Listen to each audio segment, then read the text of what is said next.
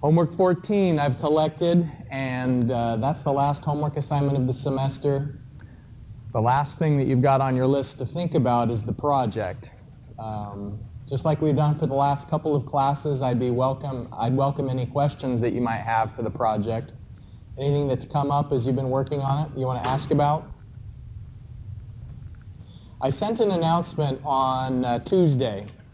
When I got the email version of that announcement, it looked like the formatting was a little bit strange. But if you go into iLearn, then that table makes more sense.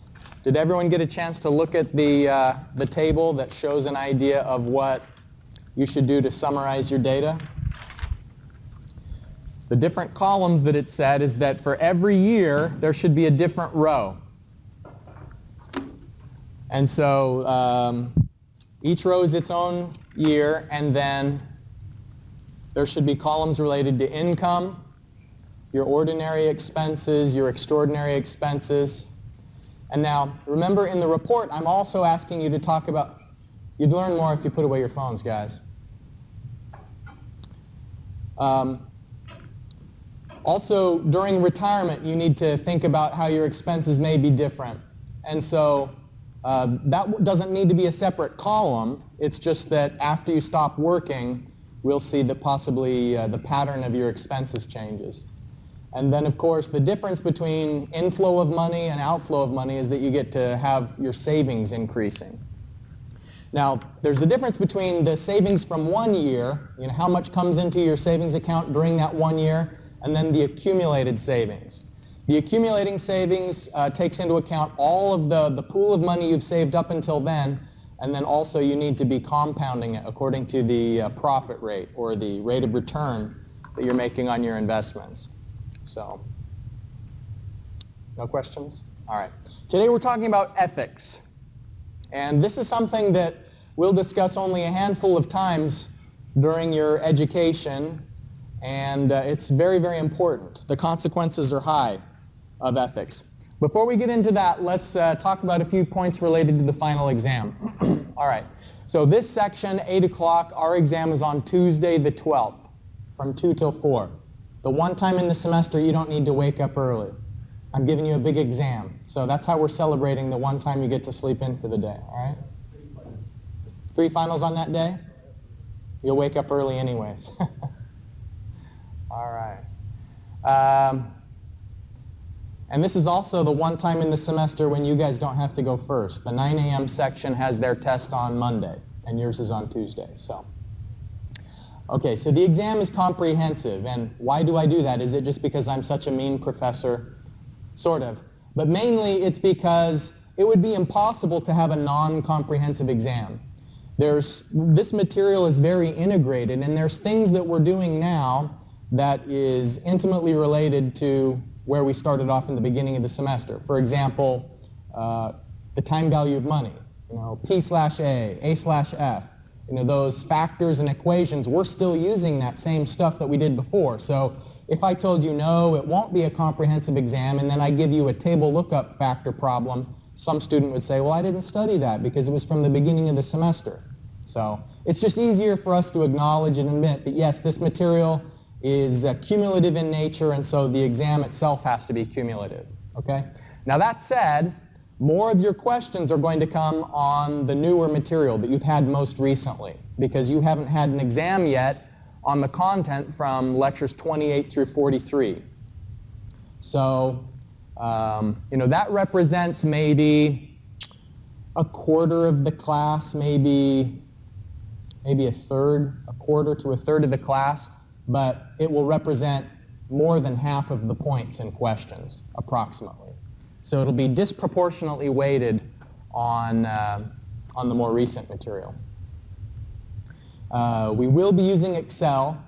I tried to book the computer classroom, but the schedule isn't online that far in advance, so I still need to do that, but we'll be someplace where you have access to a computer, and we'll have to go through the same process of you uploading your spreadsheet file to iLearn.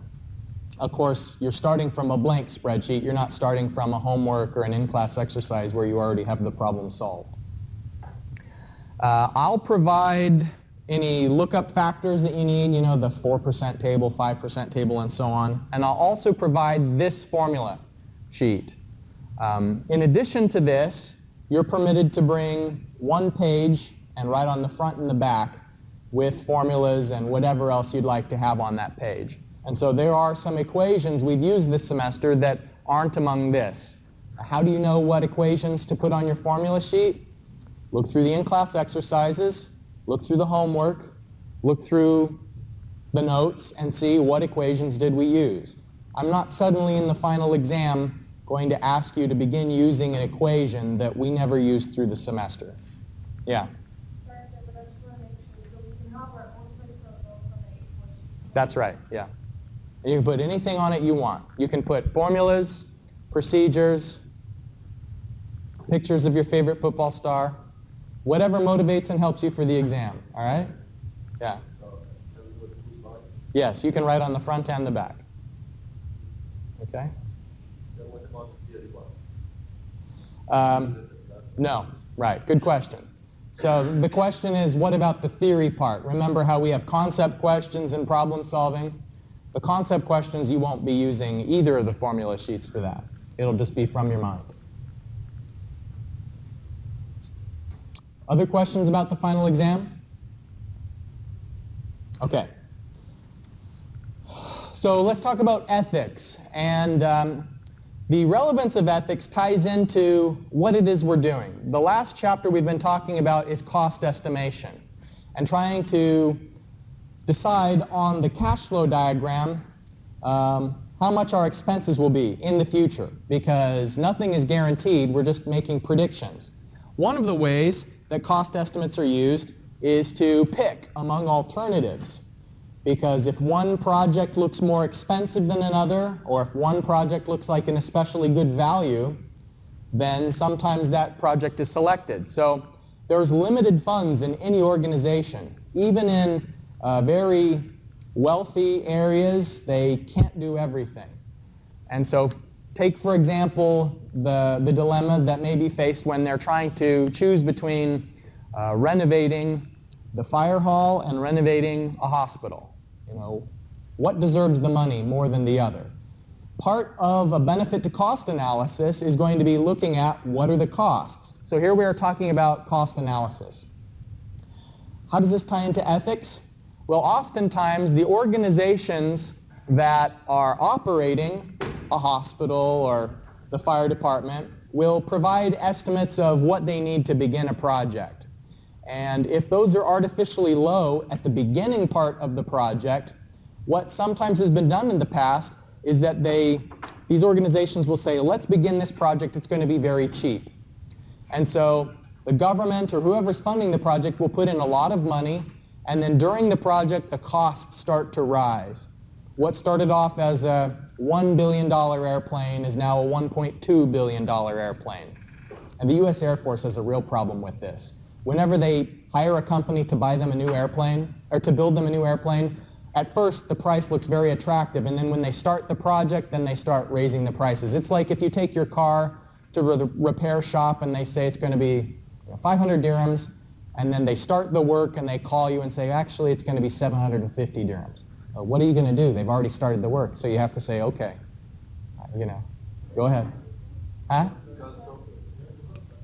It's not ethical, that's for sure. And some people will say it's illegal, but remember, cost estimates are just estimates. And so they can always say, well, at the beginning, when we got started, it was just an estimate. It wasn't necessarily binding. Yeah. Yeah, you should have a contract, but if the guy doesn't speak English and you're just trying to get your tires replaced, do you think he's going to write a contract for you about it will be 500 dirhams only? No, he just says 500 and you say, okay, start it, do it. Yeah, for the US Air Force, you'd think they'd be more sophisticated, right? But they're not. They're not. Time and time again, whether it's refueling aircraft or stealth bombers, every single time they buy something, in the end, the project is double, triple what people said it was going to be. Just because these companies are so good about playing games. Yeah, playing games. And so think about the fire department versus the hospital. Let's say the hospital Now, this is just for sake of illustration, but let's say that one of the organizations is full of ethical people who are doing the right thing, and one of them is full of people who are playing games because they want a bigger slice of the budget.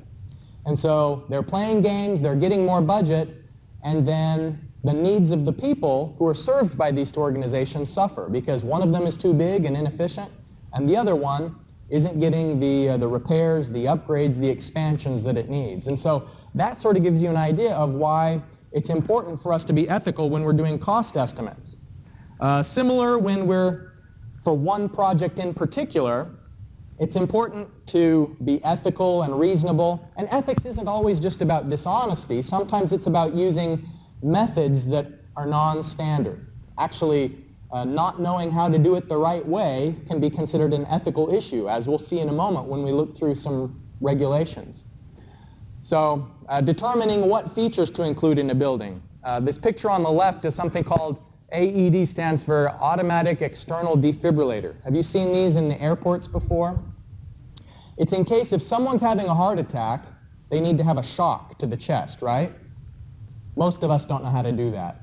We've seen it on TV, so we think maybe we could do it, but this machine does it automatically. Like there's an untrained person can drag the heart attack victim in front of the machine, rip open their shirt, and put these two electrodes on their chest, and then the computer inside does the work automatically. It searches for the heart signal, confirms that there's nothing, and then it gives them the shock until their heart begins again. It's automatic. That's what the A stands for. So it's a really good thing to have in places where there's lots of people, like airports is where I've seen them most often.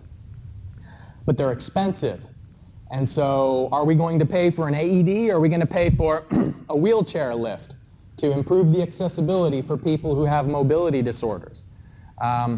We've got limited expenses, and anytime we do an analysis of what's going to provide the most benefit, if our numbers are based on data that is skewed by a dishonest vendor or people who have personal relationships with the people providing the equipment, then that can really have a negative influence on the way things should be. Okay, so here's what our book says. Numbered lists should always get your attention, especially before an exam. Numbered lists, like the numbers, something's being numbered, it's important, right? Okay, so it says in the text that estimates should be based on sound information gathered over a range of conditions that are representative of the current situation. All right, so let me give you an illustration of that. What if I was going to get how much it costs here in the UAE to construct a high-rise building? Because there's so many high-rise buildings built in the UAE, probably there's a lot of specialized knowledge, there's a lot of contractors who can do that work, and so this is a very efficient and good place to build a high-rise building. But let's say that now I use that data, that cost data, because someone in the rainforest of Brazil decides they want to put in a high-rise building in the middle of the rainforest of Brazil. That would be a terrible, unrepresentative cost data to try and say, I'm going to take the cost analysis from conditions in the UAE and apply that to the middle of the rainforest in Brazil, because the materials aren't available, the expertise, the labor, the equipment, and so you can't use a range of conditions that are unlike where you plan to actually do something. And so part one is saying use reasonable data that actually applies to what you are describing in your cost analysis. Okay. Number two, it says that our estimates should be using accepted theory and techniques. Use statistical methods that everyone agrees on. You shouldn't be coming up with your own equation that's no one's seen before, that somehow if you do 10 backflips in a row starts to show that your project will be profitable. The procedures and the techniques we've learned this semester are standardized and accepted across engineering and economics, and so they'll help you to draw conclusions that are reasonable. So part two is about using accepted methods instead of making up your own approach just so that it can look favorable to what you're trying to do. And the third thing that's important is that you should keep personal and working relationships separate. And so if your brother is a materials supplier, or if some company gave you a gift in exchange for hoping to get your business. All of that should be avoided, and you should avoid bias. The decisions you make should only be based on what's most efficient, what's best for the client, and not what's necessarily best for you. All right. So there is an in-class exercise for today, and we're going to do something a little different. Usually we're doing calculations. Today we're going to look through a code of ethics for engineers. This is the National Society for Professional Engineers. Now, every engineering society has something similar to this. ASCE has a code of ethics that's very similar. This is one that's suggested and is in the appendix in your textbook, so we'll go with this. I've got 4 questions here that I'd like you to read the question and then try and find in the language here where it applies or addresses what it's asked. And then we'll talk about some of these answers in just a moment.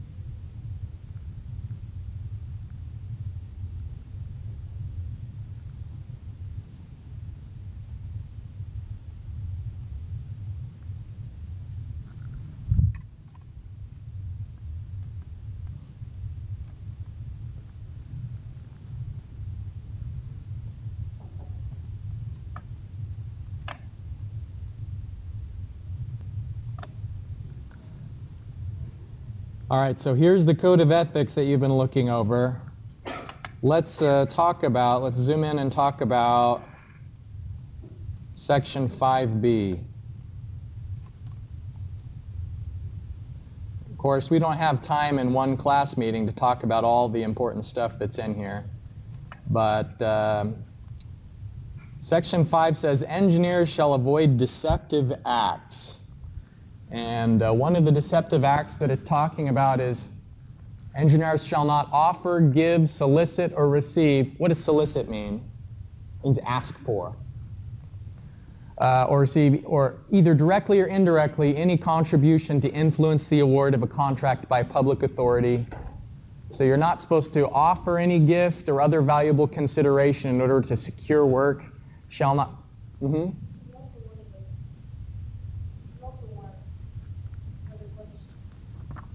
Bribing a public official. So, shall not offer a gift in order to secure work. So, is there someplace else you found that talked about, I mean, it may be in there in more than one location, but I think that a bribe to a public official could be considered offering a gift in order to secure work. Was there something else you had in mind? So, what section was it?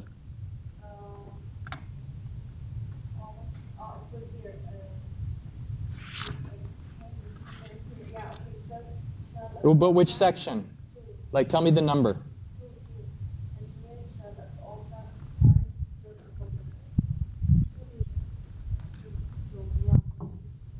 3, 2B. All right, so section 3.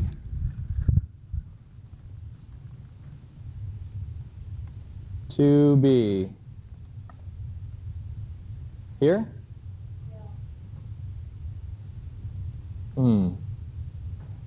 Okay. So it's clear that bribes shouldn't be offered for work, that it's best for society if whoever picks the engineer is doing it on the basis of, you'll learn more if you put away your phones, guys, is doing it on the basis of who's best for a job rather than who can offer the highest bribe. We don't want to live in a society where the building you live in was built by the engineer who bribed the most instead of who knew the most. I mean, it really hits home when you think about having to drive over a bridge or be in an elevator or live in a house or, you know, the fire protection system in the building you're in. Who designed it? Hopefully it's the person that was most qualified. Okay, question 2 says, according to the rules of practice, what should an engineer do if their judgment is overruled under circumstances that endanger people's lives? So what did you find related to that? What should you do? Good. You found it. So if your judgment about safety is overruled, you can't just say, well, he's my boss. Your duty to preserving public safety and public health is greater than the authority of your boss. And so if your boss says, I don't care, we're going to pour those chemicals into the sand and walk away, and that's unethical, and it endangers people's health.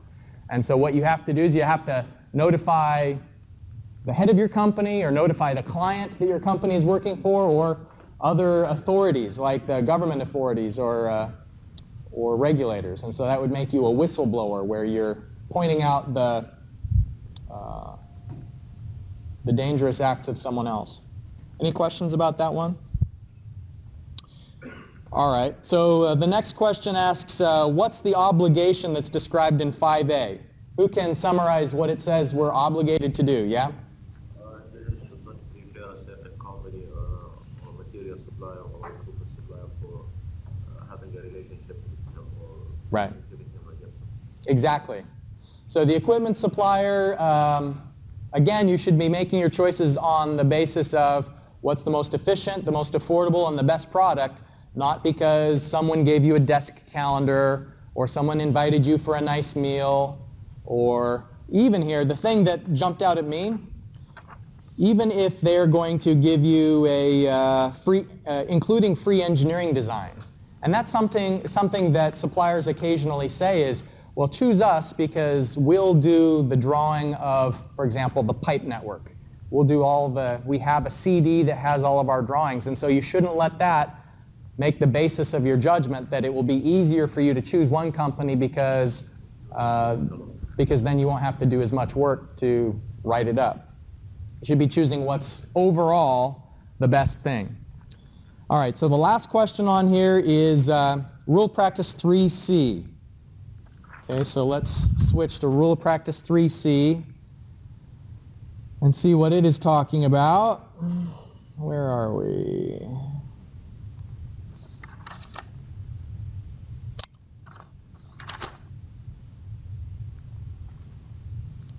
Okay, second page, 3C. Engineers shall issue no statements, blah, blah, blah, unless they have prefaced their comments by explicitly identifying the interested parties on whose behalf they are speaking. So you can't go to a public meeting or to a lawsuit and provide expert testimony as an engineer unless you say who you represent. You can't make it seem like you're being impartial if you've been paid to give your expert testimony for a company. And so this would apply in a lawsuit, in public hearings. So in the case of an oil company, you're supposed to acknowledge the support that you've given so that the people who are listening to your testimony can know what your bias might be. If you're testifying for an oil company, maybe you're going to say that there's no danger, there won't be an oil spill, global warming isn't real, we should all drive big cars and use a lot of oil, something like that. But if you're going to say that, it's fine, but you should acknowledge that they're giving you money to say it. That's required on the basis of honesty. Okay.